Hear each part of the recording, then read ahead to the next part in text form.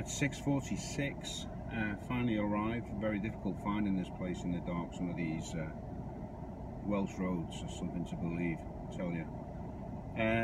Anyway, I'm sat now waiting. I know the reservoir is to my right. I've been out and you can actually see the water, but it's absolutely pitch dark. So just waiting for some sunlight to start coming through, and we'll be getting set up in a little while and see what we can do in regards to taking a couple of pictures. So I'm gonna have a cup of coffee and just sit quietly and just wait for the sky to start lightening, and see what we can get some snaps of.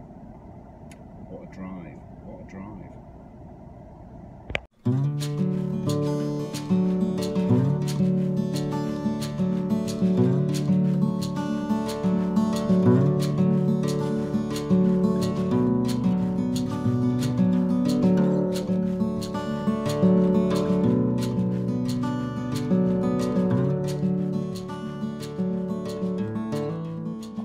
Alwem Reservoir, North Wales. No sign whatsoever this morning of any sunrise. Sunrise is meant to be coming in the direction down the valley, but with this this weather and fog, we're certainly not going to get any sunrise right now.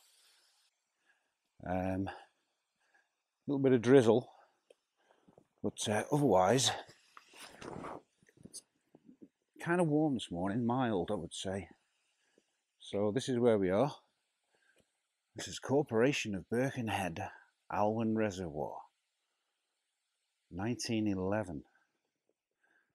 So just have a wander over the reservoir bridge itself, and to my right we've got the lake in all its splendour, certainly full.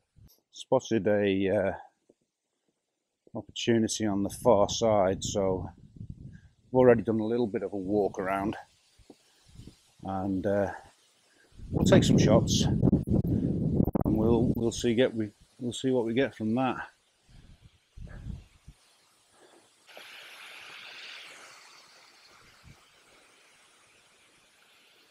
So there's the sluice gates allowing the water to flow. That might make for a nice picture. So we'll have a look. It's beautiful. You can see the colours. Absolutely beautiful. The purple heather, green trees, and the mist in the distance. There's the view I was hoping to get, with a golden sunrise behind me, although I don't think we're going to get it. So we'll just have a wee little walk over the reservoir, see what we can find. There's a heron just flying across the lake. That's always nice. All in all, it really is a nice place. Particularly that bit there behind me. That looks absolutely gorgeous with the hills and the water. So we'll see what we can do. It's certainly going to be grey, grey, grey today.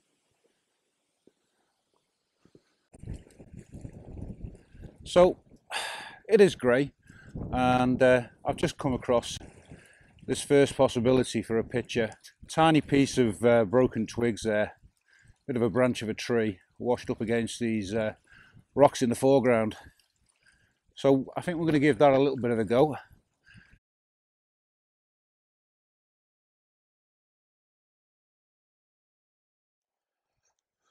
Well, the rain's really setting in now. Totally washing out my lens. Yeah, we're gonna have a wander around the far side of the lake. Some trees over there might get a little bit out of this, but the lake is completely greyed out now. The wind's blowing and howling, and there's absolutely no sign of any sun today at all whatsoever. It's not happening. So we've come a long way, So I think we'll just keep going on and see what happens until I can't take any more of this wetness.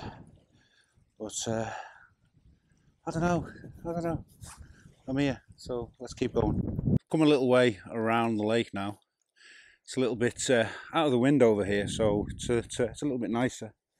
A lot of foliage, a lot of interesting trees. So I've just taken a shot of a small tree that was covered in a weird coloured green moss. There's actually another one just there, so I don't know what type of trees they are, but they just caught my attention.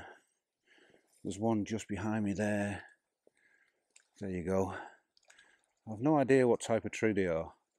They've got this wonderful lime green moss. Really interesting. So I took a shot of a tree. I'll post that up as well. Very misty, very misty. So that makes for a good picture, of course. I just got to find something interesting to put in the foreground. See what we can do with it. The drizzle is still doing its stuff.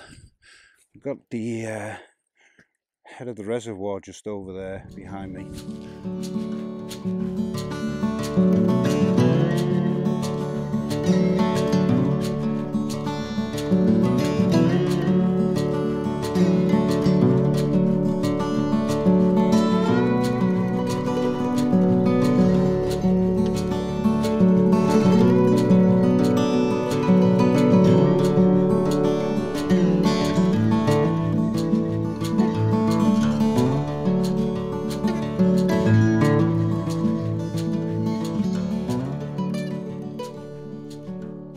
We've left Alwem Reservoir, quite experienced, total whiteout. The cloud cover has been tremendously low throughout the morning. No sunrise whatsoever, despite all my hopes that there would be. Completely washed out. Spent a lot of the time going through the forest, which was good. Got some, well, I like them, some terrific pictures down in the valley around the base of the lake, and had a little go at some slow exposure with a 10 stop. On the camera on the small screen, they look to be okay. They look like they came out reasonably well. I won't know until I get them back home, of course, so we'll have a look at those. So it's not for it to be a wasted journey, and because it's only about, I don't know, 9 or 11 miles away from where I am, decided to go and spec out Bala Lake. It's been a while since I've been to Bala, but I think it might be an opportunity just to go and recce it and see if there's some options there to come back on a nicer day. We're going to get a little bit lower down away from these hills, so we might have a little bit more light, so we can try some shots down there anyway. But I'm not giving up, I'm not going home just yet. It's 11:15 now, so we've been out 5-6 hours or so. I've got the rest of the day to myself, so I'm not going to give up on this.